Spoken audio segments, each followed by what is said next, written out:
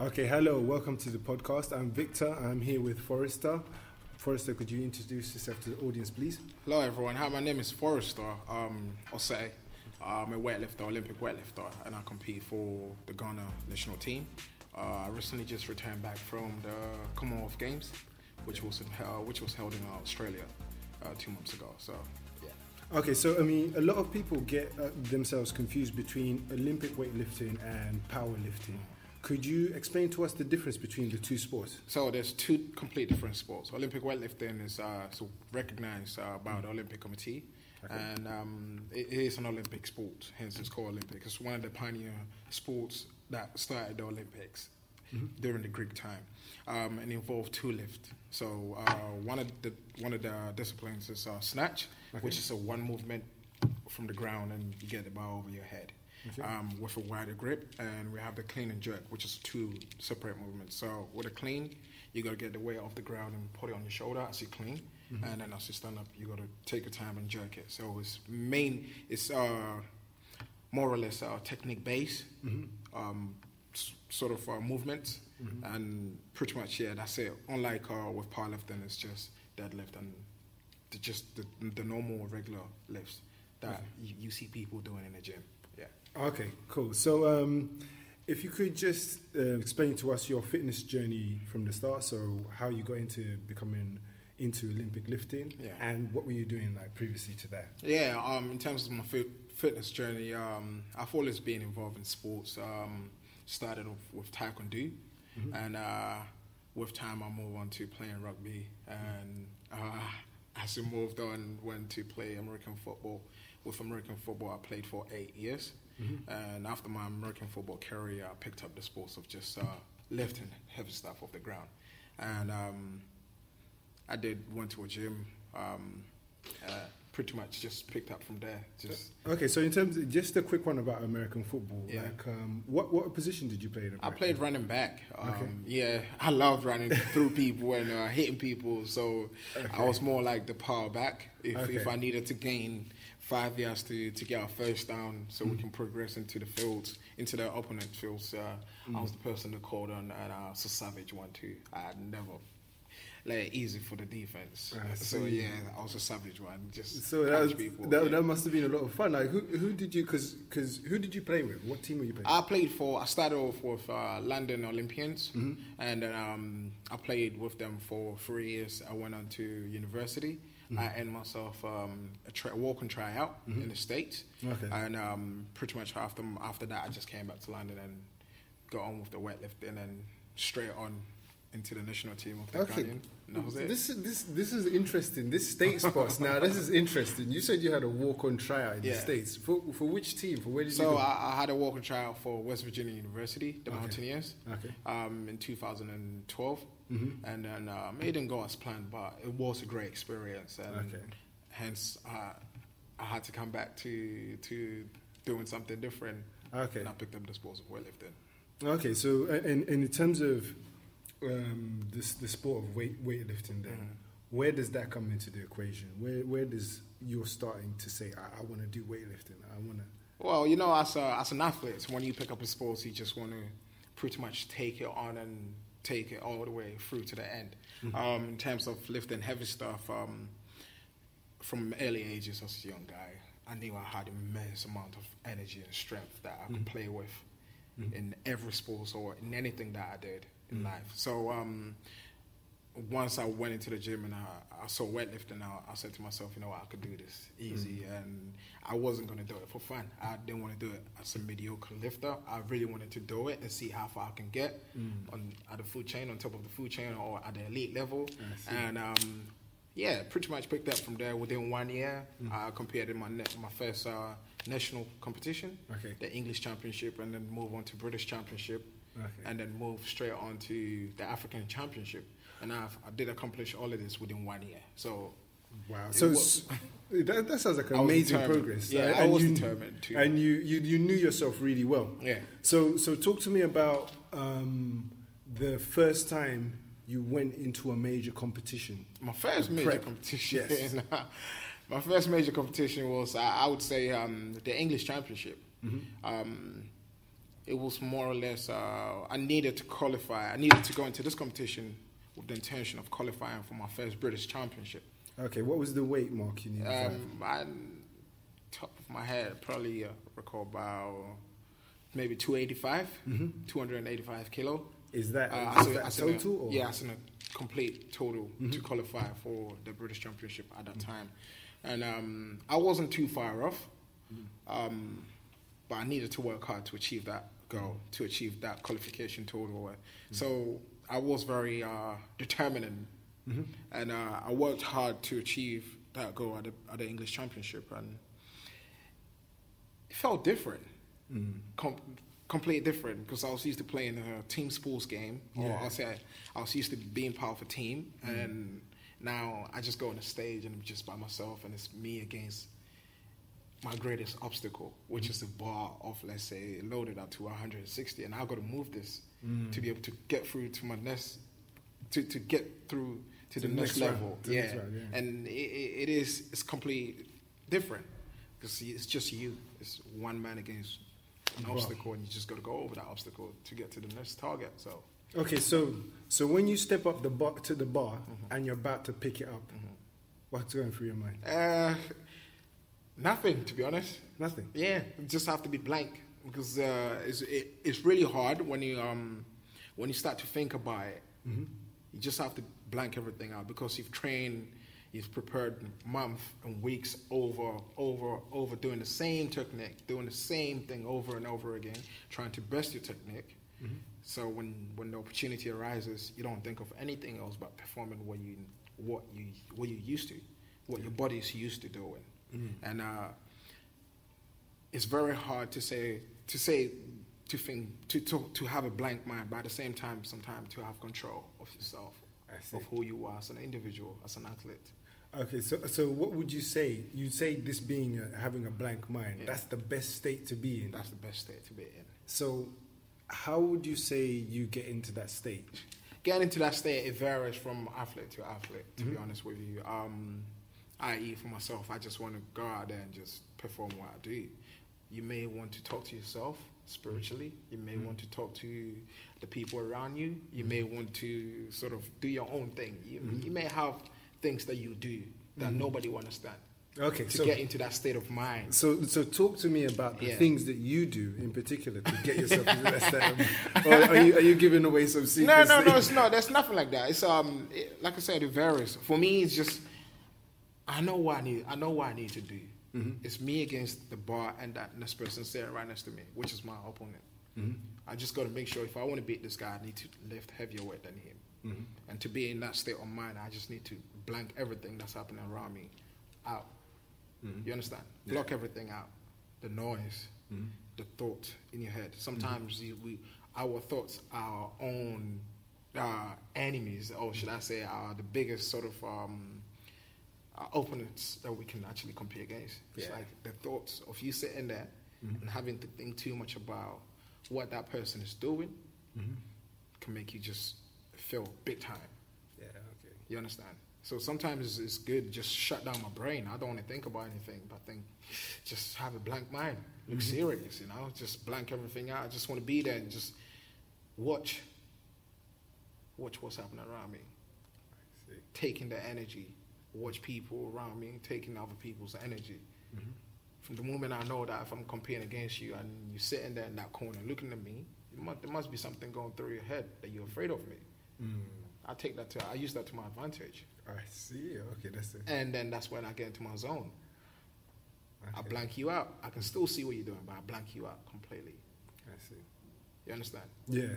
So let's take us. So in terms of your first championships, the British Championship, how did you fare in the end? How did you do? It went okay. I came in the 5th place for my first British Championship. What can I say? It was good because it was another obstacle that I got over just to get me ready for that same year. There was the African Championship happening. Okay, and that was a very good competition to prep me for the big one. Okay, you understand? So I saw the African Championship as a continental championship. Okay, it's going to have all the African countries out there to compete. Okay. So yeah, if I go out there and I compete well and I do great, guess what? I could be among the top or the elite athletes in Africa as a weightlifters. Wow. Okay. You understand? Because I watch TV or I watch the competition going on World Championship, and I'm going to compete against somebody that has been to the Olympics. Mm-hmm. That's a privilege for me to compete against somebody like that. Okay, so let's take us to the African Championship. So you're there now, yeah, and you're seeing people that you've seen in the Olympics, right? There we go, yeah. Yeah, looking at them. So what state of mind did you have to get in to make sure you weren't intimidated by the fact that these were maybe they're your heroes as well? So you didn't feel any way. I wasn't intimidated in any form of way. Okay. Why? Because from the get-go, before I got to the African Games or the Championship, I'd already said to myself, whatever these people are lifting, I can do. I can lift the exact same way. But then it's with time. I got to pay my dues in training. Mm-hmm. Those people that I've been competing against, they've been doing the sports for over 10 years, 15 years. Weightlifting is not sports that you just pick up overnight. It involves technique. It involves, I don't know how to put it. It involves one being able to understand what they want once they get on the platform. Okay. Some people may go out and then just enjoy the experience of people watching them, and just lose themselves amidst of all that noise. You understand? Okay. Yeah. And then once that would just go over there and see themselves as gladiators, that they're performing for people to watch. You understand? And they're setting their type of athlete like that. Okay. For me, I went over there knowing that whatever these people are doing, I can easily do the same thing, but I got to pay my dues first. Okay. At the same time, enjoy the experience that I'm going through, because that's what's preparing me for the next journey. I see. So it's a balance of you want to enjoy the process, but you want to make sure you do what you need to do. I'll go out there and get the job done. Get the job done. The job needs to it needs to be done at some point. Okay. But then in the process, enjoy it. Watch people, learn from the people around me. You understand? If it's during training, I watch from the people around me. If it's competition, I'm here to compete. I don't know you. I'll say hello to you, good luck, but I'm here to compete against you. Yeah. If you've been doing the sports for 15 years and I come and I compete in the same category as you, and you place fifth, or if you place third and I place fifth, that's two places behind you. Give me 5 years and I'm going to take your position. Okay. You understand? So that is my belief. Okay. And that's my opinion anyway. That's what's helped me quite a lot in everything that I do. So when I went to the African Championship or the Games, that's the mindset I had. I needed to perform. Okay. But then enjoy it. Okay, so how did you balance performing and enjoying it? Tell me about the story. During training time, I had fun. I meet them. Who did you meet? Tell me. I met the Egyptian athletes. The Egyptian athletes are good. They're really top lifters. They've been like I said, among the best lifters in the world. Any names? Not particularly. But you know the faces of the people. Yeah. So in your weight category. In my weight category. Okay. So just watching them train and watching how they approach their training. I see. It's learning from them. Okay. You understand? Okay. Still got to be nice. Talk to them. Make friends. You understand? When you make friends, you get to learn a lot more about our craft, my craft, because you know something I may not know. Yeah. So what do you do? I talk to you, share it with me. I pick it up from you, pick up the tips. I'm not afraid to come up to you and ask you, I'm having a little issue with my wrist when I snatch. How do I correct that?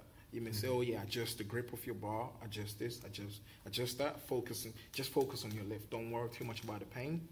You know, it's just the advice that you learn along the way. So it seems like it's a competitive environment, but people still have time to give people a little something to say. That's the whole ethos of the Olympics. I see. And sports in general. Sports is supposed to be, friendly, but then we compete against each other. That's the exciting part of it. I come up to you and say, you know what, well done today. I said, well done to you because you did well, because it was great, because I push you, because we're competing against each other. Or before we compete, I come up to you and say, good luck today. I say good luck to you because I really want you to push me. The better you do, the better I get, because I am chasing against you. That's what sports is. You can all sit down and have dinner or have breakfast before training, but when we get to training or when we get to the platform to lift against each other, It's me against you and the bar. So sports is just all about that. It's just enjoying what's happening around you, making friends, but then still keeping that competitive urge to it. Okay, so then let's go into the competitive urge. How did you do then? How did you perform in that environment? Yeah.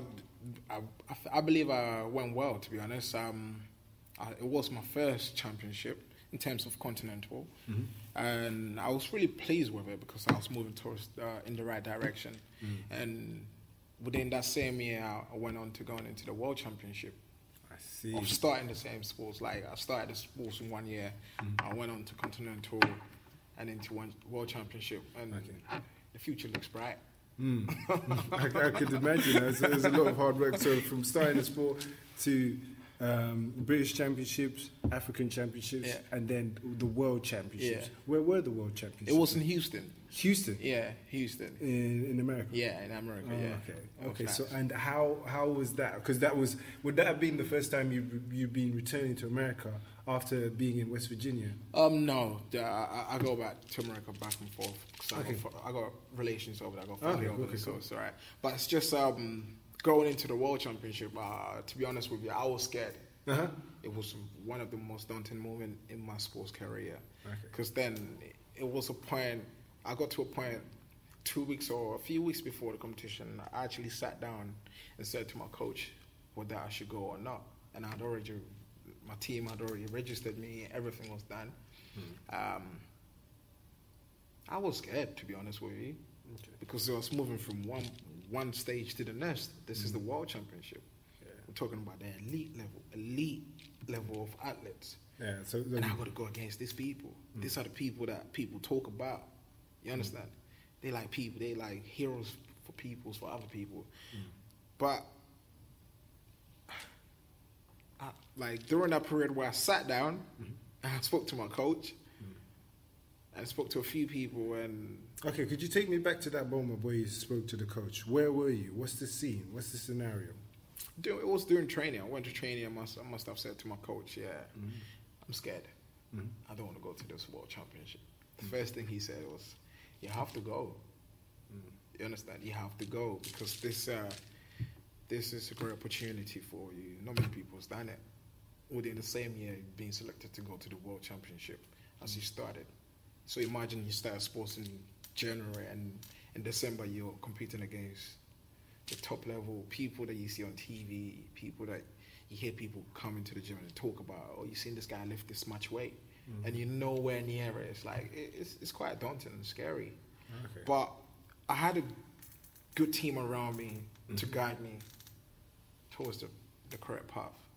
So my coaches, my friends, family, saying to you, just go. And I had to go. I got to a point that I realized, you know what, I lose nothing. I have to go there and see where I sit on the stage, or where I sit in terms of world level, where I sit, where I'm ranking at. And me, I just went and I just enjoyed it, to be honest. I got PB and it was great. It was great. And did you go there with the intention to enjoy, just really enjoy the experience? Yeah, I went out there with the intention to enjoy, to be amidst of all of these people and just learn something different from them as well. Make friends, you know. Enjoy when I get opportunity. When I got the opportunity to go on the stage and get PB. Get a PB, and you did get a PB. I got what was PB. the PB? I got 132 snatch, 132 kilogram snatch, and clean and jerk 170. Clean and jerk 170. Yeah, and prior to that, I had done 165 clean and jerk. So it's a 5 kilogram PB, 2 kilogram PB on the snatch, and it was okay. In the same year. It is. I mean, do you think it says that maybe you're a bit of a natural in terms of lifting? How much would you say there's the natural, and how much would you say there's I'm working hard to make this happen? And I've got the support of my environment. There's a bit of both, to be honest. Like I said in the beginning, I've always knew that I had that strength, the immense energy that runs through my vein, and I can just feel it. You understand? When I see something I love to do, I just pour everything in it, and I make sure I execute it to the last second. Yeah. So it's there, but then that comes with the drive of wanting to do something. Mm-hmm.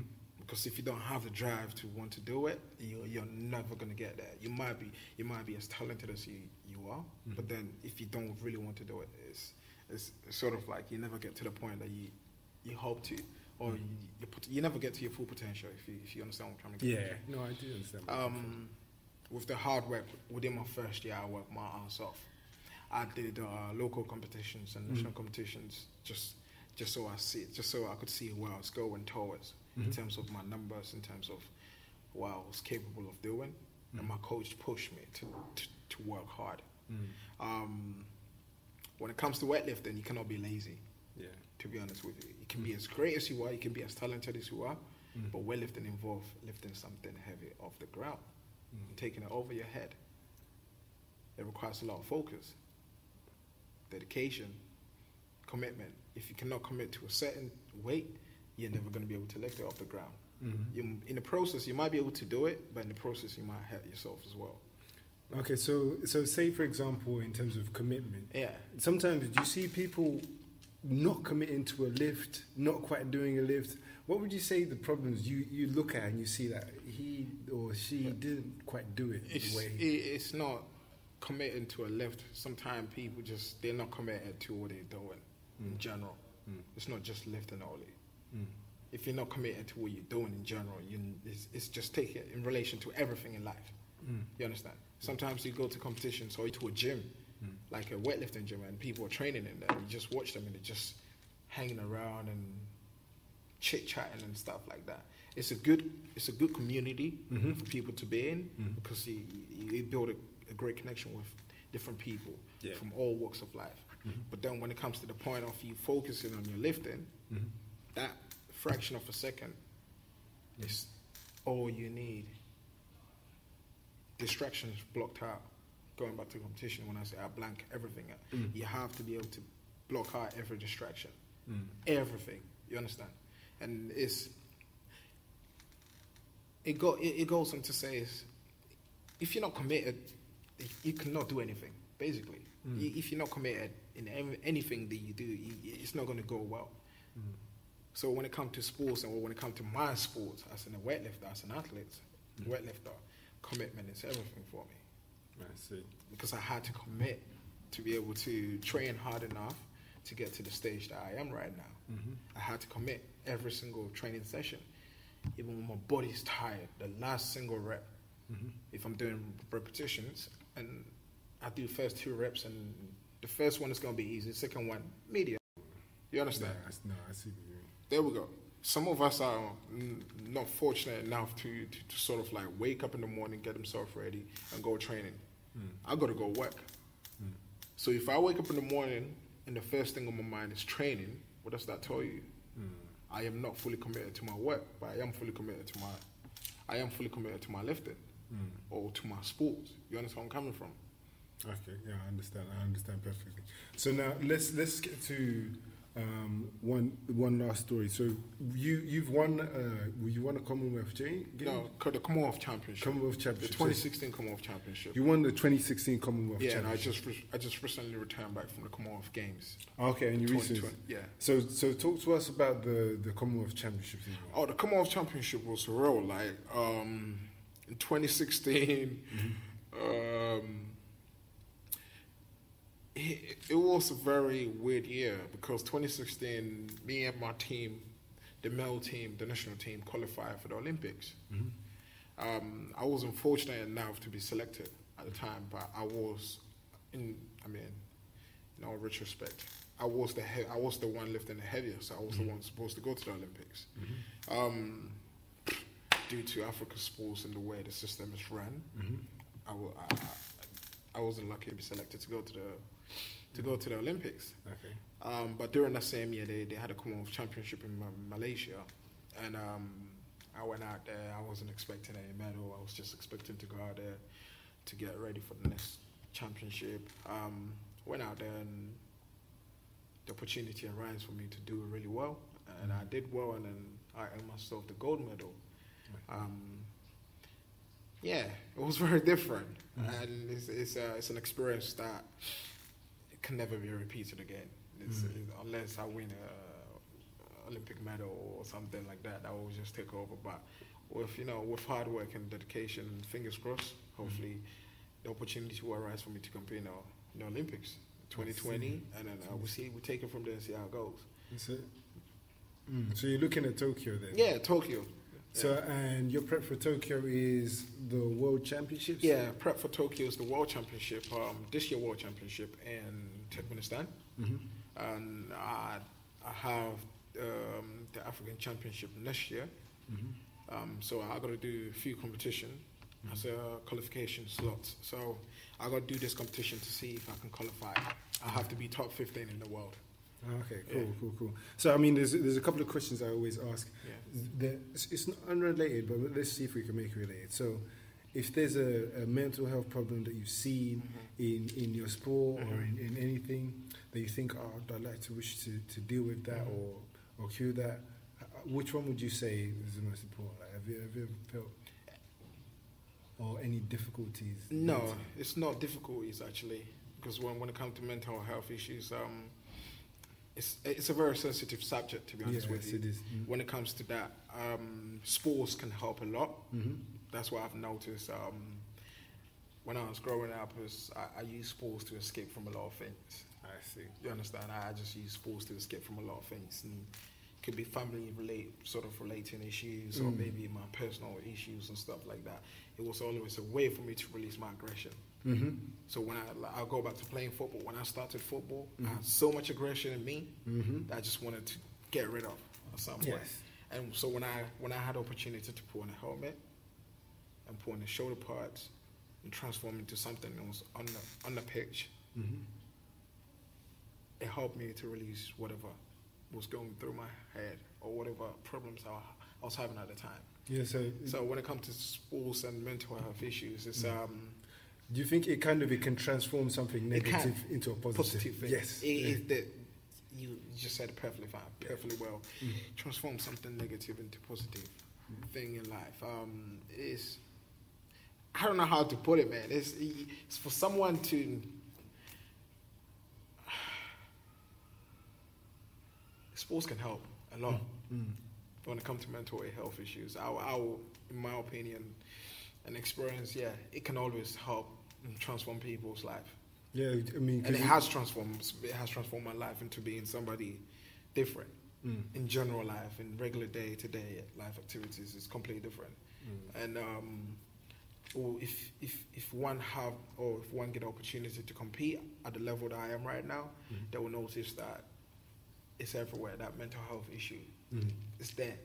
It's there until you break through it. And if you love something relating to sports, and you have any issues, and sometimes you want to get your own sort of like you time and stuff like that, sports is the best way. And particularly with an individual sports or team sports, anything at all. I used to say to people, when I go to the gym and I train, I stay in the gym before weightlifting. I used to train in the gym for 3 hours, 4 hours sometimes. I used to be at night. When the gym box and stuff, not gym box, pure gym, the 24-hour gym started. Man, I used to be in the gym from 12 a.m. in the morning to possibly 4 a.m. in the morning. Just me in there training hard, training. Wow. Getting rid of stress, getting rid of depression, getting rid of anything that I was feeling at the time. I mean, I hope it answered your question. I hope it helped people, anybody listening to this. It's just whatever you do, and just don't beat yourself down. If you have any issues at all, just get on with it. Do something. Find a sports that'll make you free. When you go into doing that sports or whatever activity that you've chosen to do, make it your place of sanctuary. You understand? I understand. Make it special for you. When you go in there, nothing else can touch you. Yeah. Transform into a monster, a beast. Transform into something else that nobody will understand. Yeah. But then with time, they will understand why you are that person when it comes to that moment. You understand? Yeah, you transform into something different. You transform into your very best self. Yes, you transform it could be the worst thing ever. People look at you and they'll think, who the hell's this guy? A second ago he was nice talking to, now he's a completely different person. I love it, man. The reason I'm talking about transformation is when I transform, when I go through that transformation, it's different.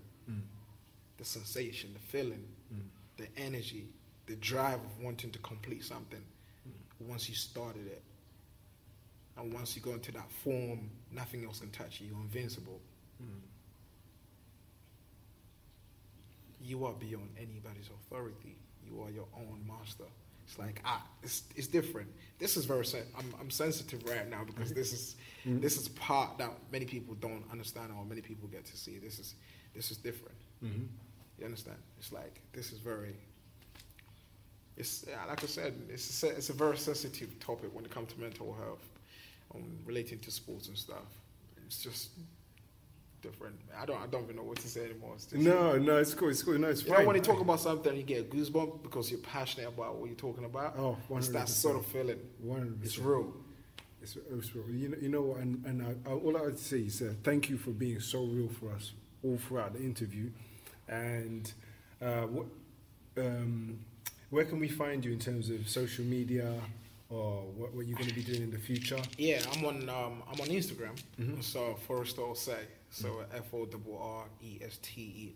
and the last name is Osei, OSEI. So you can find me on Instagram. You can find me on Facebook, on my Facebook page as well. Right now I'm going through the process of getting myself ready, going through my next phase of training, the building block, because within the next 4 weeks I have a competition, the British Championship in Coventry, and I'm right now sort of like getting myself ready, recovering from a few small niggles and injuries as well at the same time. So I'm right now building myself up and really enjoying myself. So if anybody want to keep up with my story and my journey into the next competitions and championship, I do regularly post videos of myself lifting or squatting or maybe just doing something silly or training just to cool down after training and stuff like that. So yeah, you can find me on Instagram. Okay, so we look forward to seeing you. Yeah, it's a pleasure. Thank you for having me here.